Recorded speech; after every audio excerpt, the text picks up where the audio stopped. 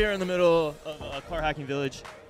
Just talk to me. What's happening? Sure. So I got involved with car hacking about 3 or 4 years ago here at DEF CON.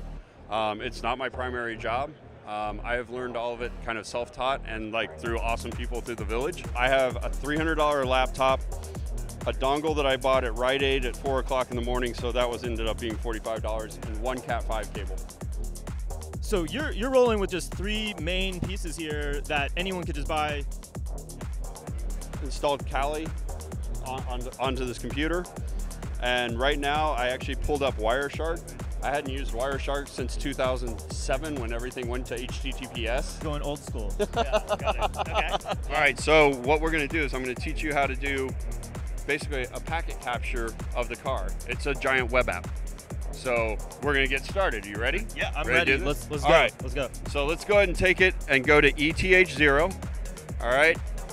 We got our lovely packets that we're used to seeing from like 2007. Now I'm going to get in and I'm going to put the car in party mode. That way I can get a bunch of traffic generated so that I have something to look at. And you have to guess what song is playing. Star Wars. Get in here. You know music. Back to the Future. Out. We're in the middle of an interview. Hey, out. Shame on you. Shame. If you look around right now, all the lights are going off. The trunk's opening. So all this is being captured traffic. So now I can go back to that PCAP file and actually start looking at what's controlling all the functions of the car. Okay. So it's a really neat and basic way to start learning how a Tesla works as far as it being a web application. And it's all over HTTP. Insane. Does that leave like a major vulnerability? So supposedly that only happens in the party mode. Okay. That it shouldn't happen to like the actual driving controls, the throttle controls, but we're kind of hoping to see if somebody can figure that out over the weekend. Just this week, somebody released how to actually jailbreak a Tesla and get all the features. Wow. I mean, if we're talking bad, like how bad could that get? Could that be something like the accelerator or accelerator? Like and again, that's like why party mode's kind of fun, is we can capture all that traffic quickly. It doesn't do anything with the brakes, but it at least lets us start understanding how it communicates. What's so fun about like having the community here is like, hey, let's play with this.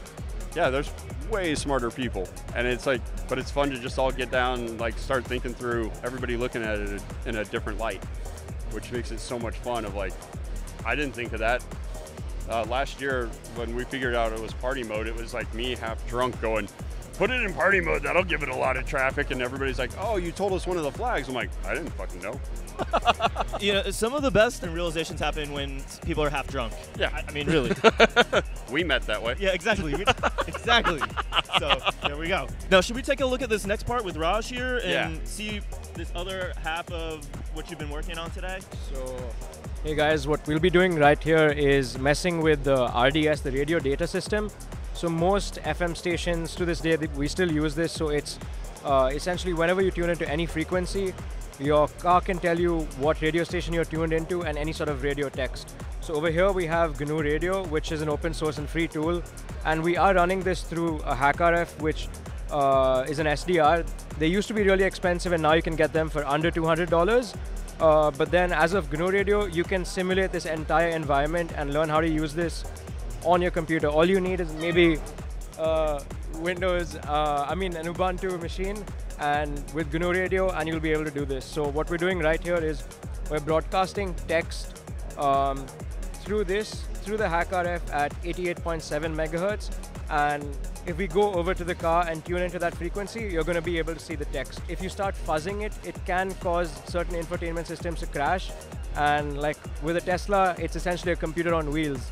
So what would happen if that crashes? Does that crash the entire car? Does it just stop? Or what happens? Some other Japanese OEMs, a simple percent symbol can crash the entire infotainment system. So we can...